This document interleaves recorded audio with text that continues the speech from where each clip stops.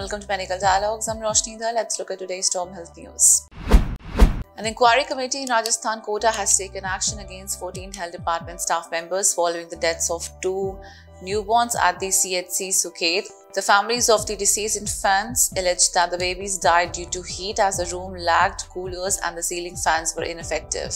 In response, a 3-member committee was established to investigate the matter. Shubhra Singh, Additional Chief Secretary of the Medical and Health Department, stated that upon learning about the deaths, the department initiated a strict investigation led by the Joint Director of Kota Zone. The inquiry committee report confirmed negligence on the part of the health personnel.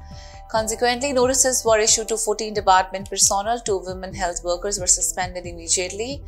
Some personnel were placed under awaiting posting orders and others received show cause notices.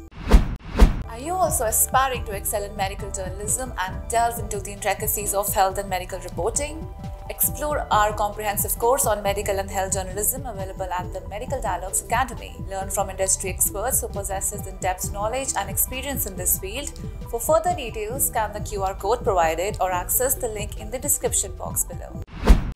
The report also highlighted that 2 doctors are absent from duty without prior notice. The newborns were born to Savita and Sapna on 26th of May and died on 29th May. The investigation and subsequent action underscore the department's commitment to addressing negligence and improving healthcare standards.